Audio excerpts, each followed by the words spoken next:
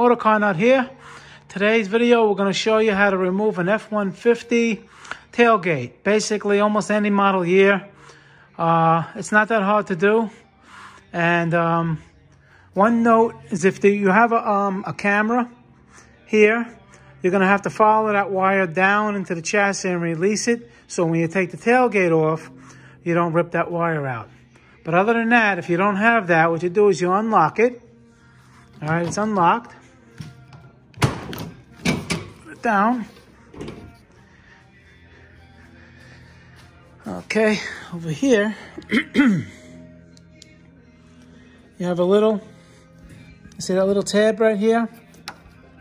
You just lift this little tab up and it slides right out. Okay, so here it is right here. It has a little tab right here. You see that?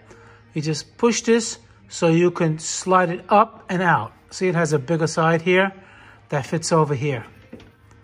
All right, just pick it, push it up and out. And do that on this other side as well. Okay, now if you're looking down here where it rides on, there's a knob and it's like a circle.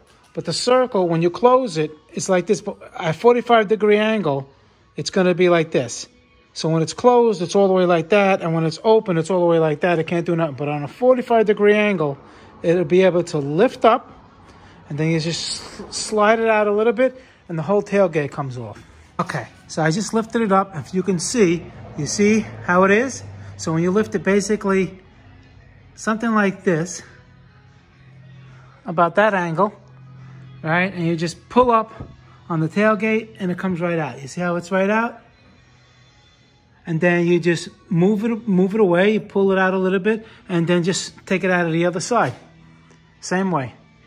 This way until, and hold it in the middle until the other side releases. And that's it.